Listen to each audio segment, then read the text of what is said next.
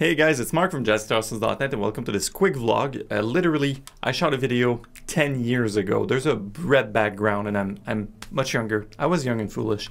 And I talk about using the metronome on 2 and 4.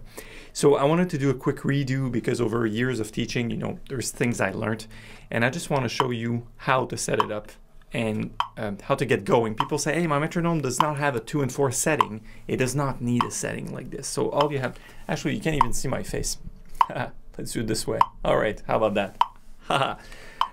If you want to play a tune at 100 BPM, which is this. 1, 2, 3, 4. Just blues, right?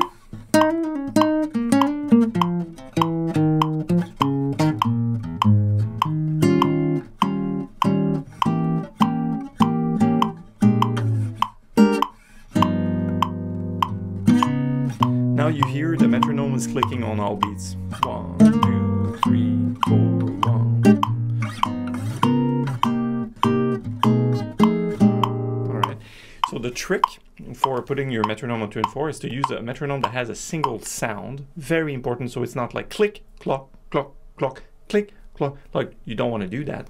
And you will set it at half of the tempo you're targeting to play. So I wanted to play at 100, now I'm setting up at 50.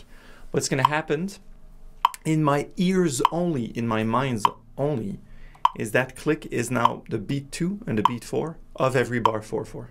That's pretty simple, right? But it's tricky to get going, so let me show you how you do it. You will say 1 in between 2 clicks. See, when my finger's up, it's clicking, and when my finger is down, it's not clicking. So I'm going to say 1 between click.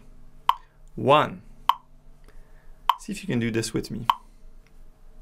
1, 1, 1, 1, 1. So we're saying 1 exactly in between the 2 clicks. And then simple, you say 1 at first and then you say 2. 1, 2, 1, 2, 1, 2, 1, 2. And then you say 1, 2, 3, 4, and then you'll be aligned. Let me demonstrate the first time.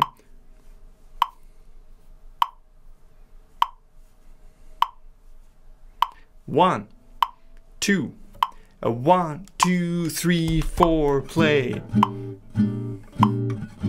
2, 3, 4, 1, 2, 3, 4, 1, 2, 3, 4, 1. So you see, it's pretty obvious when I do it. This is a tool to help you use a metronome, but to have it give you less of the time. So it's not spoon feeding you every beat. It's not like click, click, click, click, 1, 2, 3, 4. It's only 1 click, 3 click, 1 click, 3 click. Extremely good tool to practice your standards on. Extremely good tool to practice comping, improvising, or anything. And then when you sense it's, oh, I'm soloing, it's like the metronome is slowing down. It's not. You are speeding up. That's a great tool. This is amazing. Also, you'll notice in jazz when drummer go to chink kicking, chick kicking, chick. So the hi-hat in 3 and 4/4 will be clicking on 2 and 4 typically. So it's a really good tool. If you can follow this guy, it means you can play with the drummer well. Even if the drummer speeds up or slow down, you can still lock it in and solo on that. So let me just take a minute to do this a bit faster. This is 72, meaning that the actual tempo is 144. Here's blues again. Here's how it sounds. 1, 2. Let me do this properly. A 1, a 2, a 1, 2, 3, 4.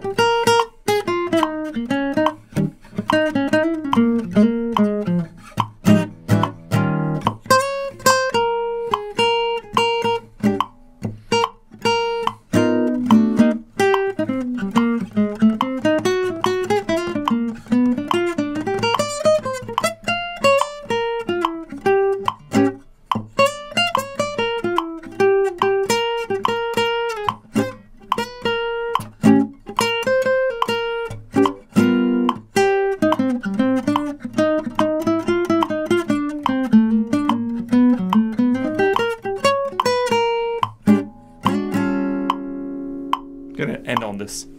to make this video clear. So make sure you know how to do this. Make sure you can repeat it with me and set up yourself at 2 and 4. It's not easy. It's like learning to walk or crawl and walk and run, but eventually there's more and more ways to do that, more tools that you can learn to use.